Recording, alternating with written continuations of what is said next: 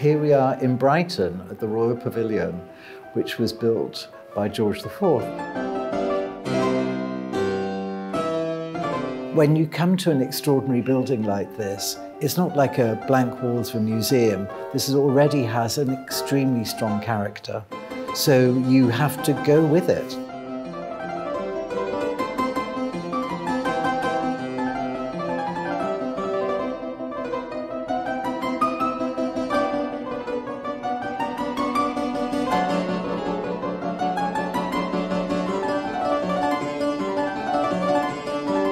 So this room is such a challenge because it's the most spectacular room in the planet.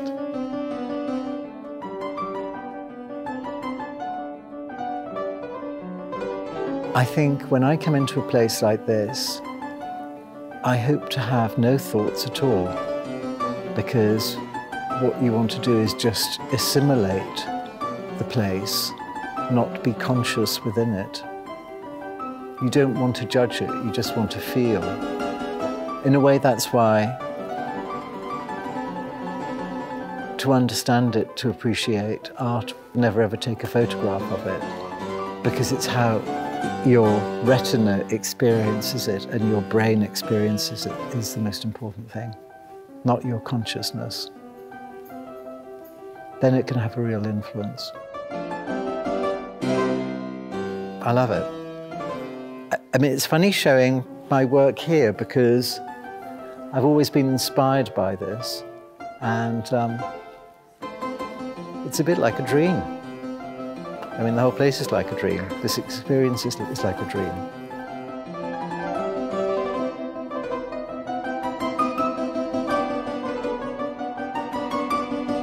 Just put it to bed. Sweet dreams, little bird.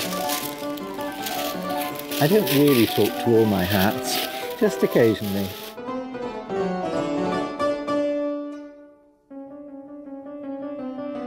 Hi, darling. How are you?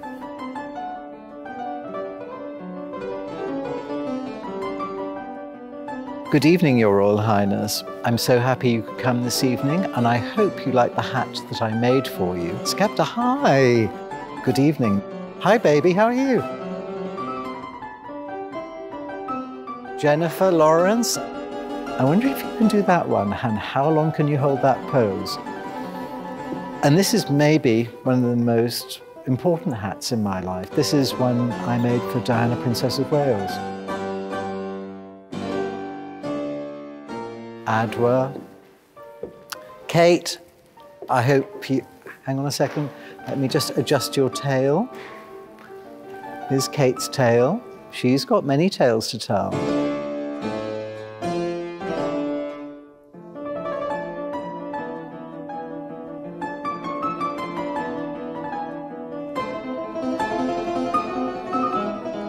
And I hope you have a great time together. Of course, you two know each other. So good evening, thank you, and have a wonderful dinner.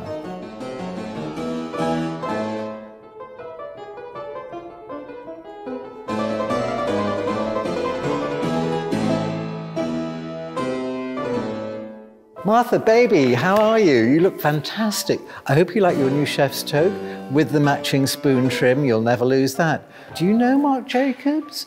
Yes, you're old friends, aren't you? Well, so of course this is Marc Jacobs' Big Apple that we made for him years ago. Do you know Matty Bovan? I'm not exactly sure what's on the menu this evening, but we've got onion soup.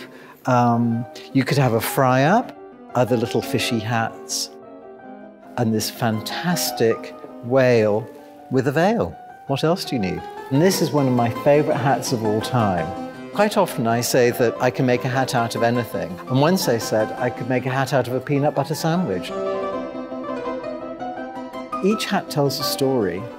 And I think it was when I started to work with John Galliano that that dream or that story really came true. His clothes were all about the story, and not really how they appeared, but how they made you feel. And hats as well are not only how they look, it's the confidence they give you, it's the spirit that they give you. I mean, Everybody says you should be yourself, but actually it's quite nice to be somebody else. And a hat can be that transformative.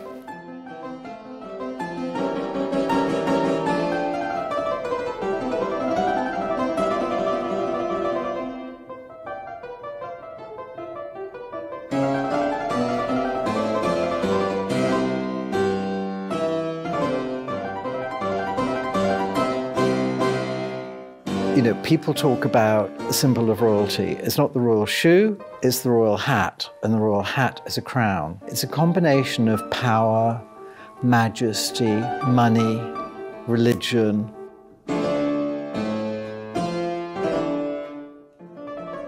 So in the early 80s, there was a great friend of Vivienne Westwood's and mine, this chap called Philip Salon, and he was very inspirational to her, and he used to make crowns out of white napkin. From that, we developed together the idea of the tweed crown that you see in the back.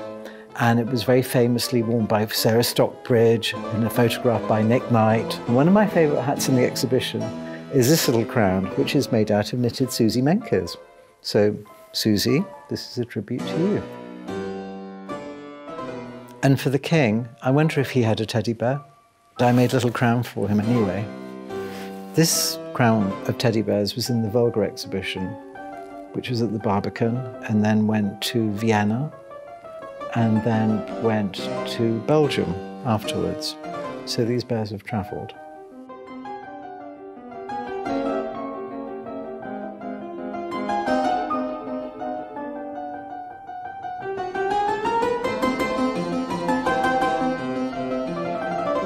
So this hat's a monster. And why is it on a bed? Because that's what you dream of, or have nightmares about, as a monster. This was a hat that I made for the Belgian designer Walter van Beirendonck. But somehow, I don't like the idea of hats just laid on a bed. Hats have got to be, as in France they say spirituel, they should not be of this earth.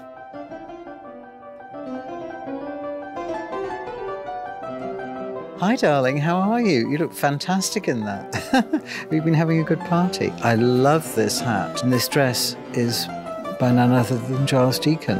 And your friend up there, she looks great too. Come further down the stairs here. It's Anna Cleveland. Hi, Anna.